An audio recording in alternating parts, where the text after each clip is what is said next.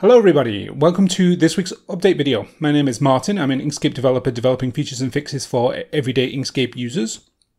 These few weeks we have been involved in writing a PDF exporter, a super wonderful exporter that will enable all sorts of extra features in the PDF specification. Before I go on, I wanted to give my sympathies for the death of the PDF creator John Warnock. I may not always get on with the way in which the PDF specification is structured, and sometimes I grumble a little bit, but I fully respect the engineering talent that it took in the 1990s to put together a specification that allowed people to print content on many different kinds of devices. Okay, so before we go on, I want to give a big shout out and a big thank you to all of my sponsors. Thank you all so much for your help in being able to pay for my time to work on the kinds of things that you want to see in Inkscape. If you can share these videos and basically grow the number of people that are aware of my project here, I think we can make this even more successful. So let's get into the actual work that we managed to do this week. This week is all about text, and it comes to you in three parts. The first is fonts. Now, I don't know if you're aware, but like fonts are, I would say like needlessly complicated, but I understand exactly where they're coming from. When you see a font name, let's say Times New Roman, that's actually a font family, right? And the family contains lots of styles like bold and italic and small caps and, you know, all sorts of stuff. And each one of those styles can point to a completely separate TrueType font file.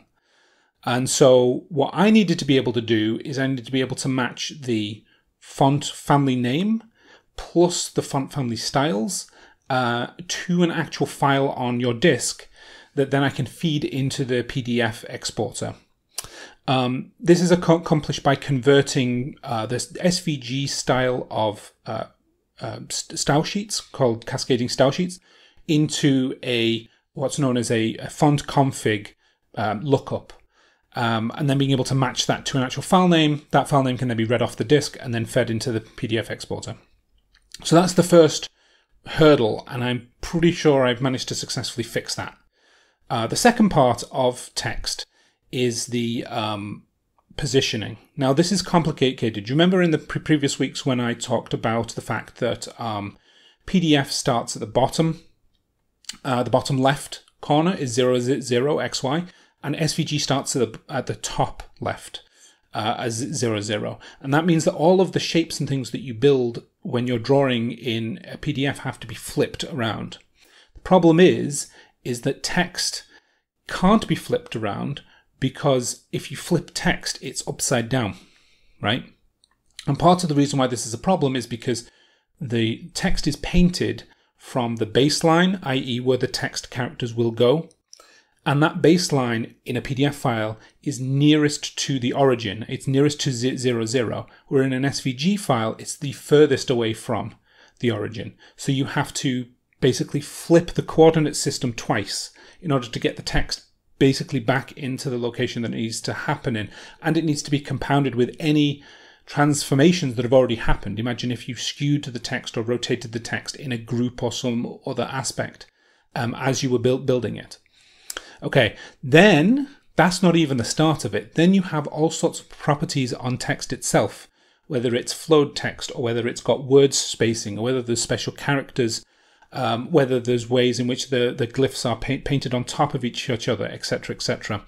All of this glyph layout work is very complicated, and Inkscape actually has its own layout engine that allows us to paint glyphs in the correct places. One of the things I didn't want to do is develop a whole layout engine in Python. One of the things that I've been doing is looking at, let's see if I can get this name right, is David Berghoff. David Berghoff has been doing an Inkscape extension called Scientific Inkscape, and it's basically got a lot of this functionality built in.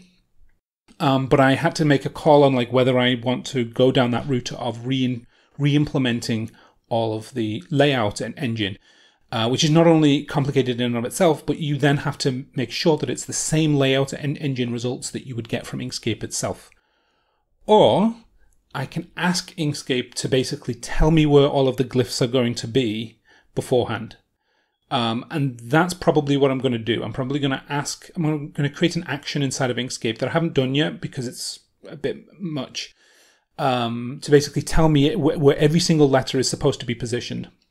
And then what I think I'll still do is I'll still add in a basic layouter, which is basically just taking the word and character spacing and feeding them directly into the PDF engine. And then if I don't have glyph positions, I'm just going to kind of do a dumb thing, and then at least they'll be output. And for the majority of cases, especially in English, Asian languages, this will mostly be correct. So that's positioning stuff, which is complicated in and of itself. I don't have everything fixed, but I'm very, very happy with the results that I've managed to get so far, especially fixing the flipping. I was flipping out about how hard that was going to be, and I'm very, very happy that's fixed. The third element of text is styles. And this is particularly interesting because styling text, basically the fill color, stroke color, whether it's patterned, whether it's a clipping region, all of these things, they look very much like the kinds of preferences you would have on a regularly drawn shape. But in PDF land, it's a separate part of the spec. And while the vast majority of it is the same, not all of it is the same. So you have to be careful. And CAPI PDF library hasn't implemented the vast majority of options. In fact, it didn't even have stroke color, preferring to crash instead of giving me a stroke color.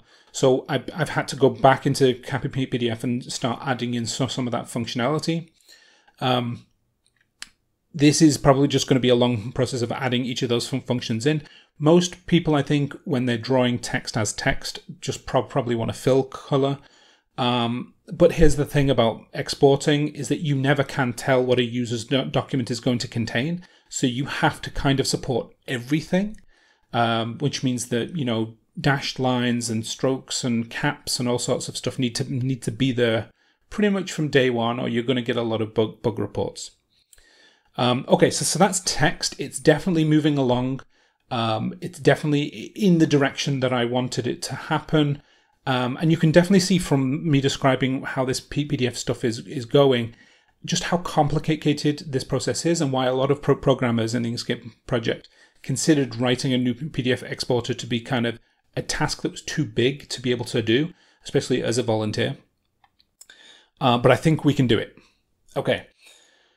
Let's talk about some of the things that have been going on in Inkscape that I haven't been into. First of all, let's talk about Mark. Mark has been dealing with our CI builder.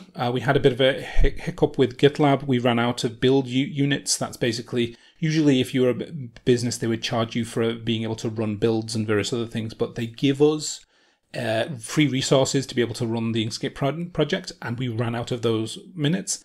And there's also some other infrastructure improvements that Mark wants to make.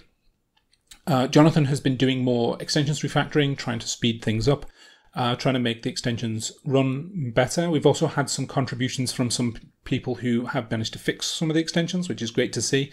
Python extensions are a great entry into Inkscape development because you don't need to know C++. The test infrastructure is very, very strong, so we're less worried about merging your changes.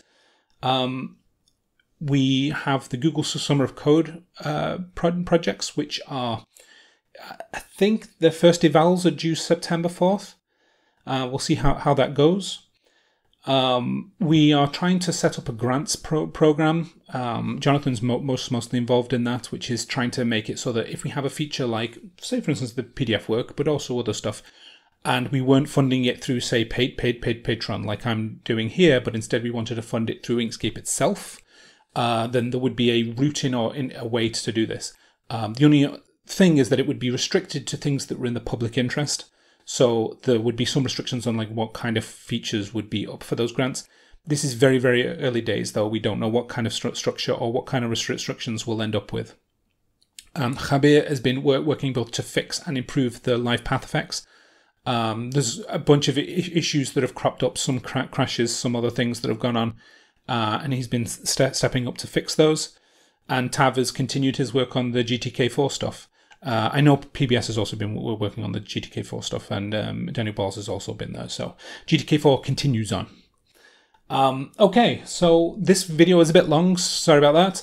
I will see you all next week. Thank you for joining me for this week's update. And let me know in the comments how you think we're getting on and what you think we should be doing. Thank you.